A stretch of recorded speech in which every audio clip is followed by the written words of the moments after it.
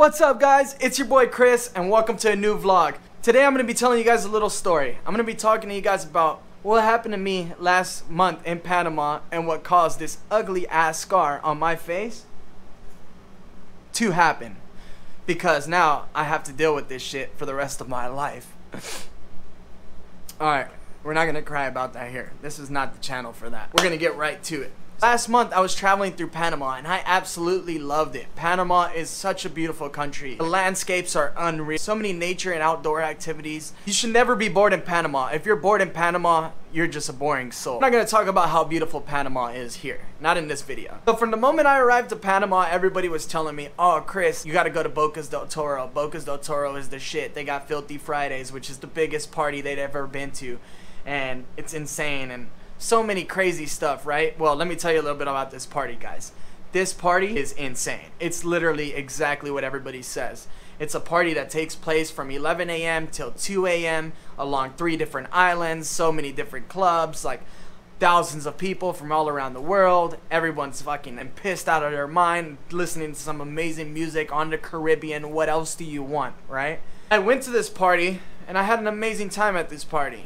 But it wasn't until around 8 p.m. that I was leaving that party. So me being a drunk dumbass, I for some reason thought it was a smart idea to head back to the hostel on my own. So that's exactly what I did. I head over to the boats, hop onto a water taxi and have a taxi take me over to the mainland so I can start to walk back to my hostel, which is only a couple blocks. I get dropped off at the mainland, start this walk back to my hostel. A couple blocks into this walk and I'm just drunk, like, you know, swaying. I can imagine how sloppy I look. I mean, I clearly deserved it. Some guys run up behind me and just start hitting me with the bottle, to asking me for my money in Spanish. Dame tu plata, dame tu plata. Tss, tss, smacking me across my head and across my face several times. But I didn't have anything on me. I kept telling them, I don't have anything on me. I don't have anything on me. And they didn't believe me. They weren't having it. They were like, no, no, no. They started searching my pocket, hit me a couple more times, and then finally left me there. After a couple minutes, this guy comes up in his car, and he's like, get in the car. Get in. I'm like, I don't know if this guy works with the guys that just whoop my ass. I don't know what's going on. You know what I mean? I'm in Panama, like... Yo, I'm going crazy. A million different thoughts are going in my head. And I think I'm over here thinking I'm going to pass out. Like, I'm losing so much blood, like, in the middle of the jungle. Like, I don't know what's going on. So, I get into this guy's taxi because I know I'm for sure fucked if I stay laying here. So, I give the guy the benefit of the doubt and hop into his car. He takes me over to the emergency room. And right away, they start giving me the best attention. The doctor starts cleaning me up, sewing me up, showing me a lot of love and respect. And we even started shooting the shit for a while. Once he was done, he sent me on my way, and he even told me that to not worry about the bill, to not worry about anything, that it was all on him. He just wanted to make sure that I got taken care of and that I didn't think badly of the Panamanian people. So, amazing people in Panama. Anyways, guys, so now I'm going to get to the not so amazing second part of the story.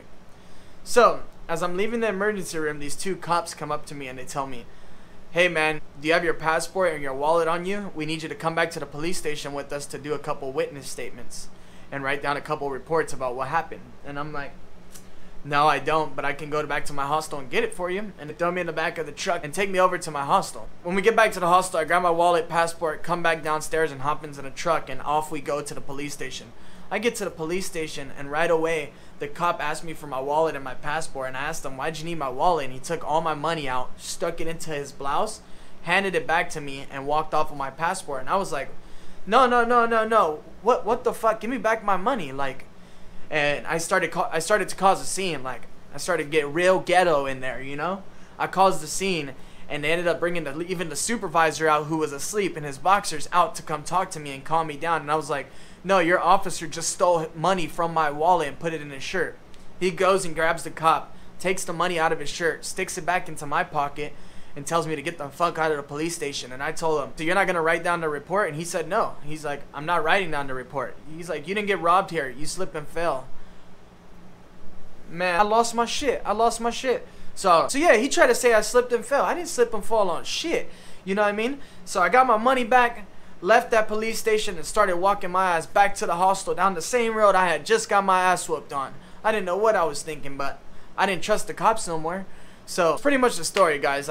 I mean, the rest of the night went something like this. I went home, washed up, fell asleep, woke up the next morning, got my ass out of fucking Panama. I got on the next bus to Costa Rica, and yeah, I had enough. Basically, guys, it was the lack of the common sense that I usually do have and me being drunk that caused this. What happened to me happens to so many people all around the world. The thing is, you just always have to take as much caution as possible. Always make sure you tell somebody where you're going. Always make sure you're walking down streets that are lit up. Always make sure you're walking around places that you know, not places that you don't know, especially in a foreign country. Come on, Chris. You are so dumb. You are really dumb, for real. That was my little story. You guys know what I have to deal with for the rest of my life. But maybe this could be the start to a story time segment on my channel. Let me know, guys. Appreciate the love. Peace.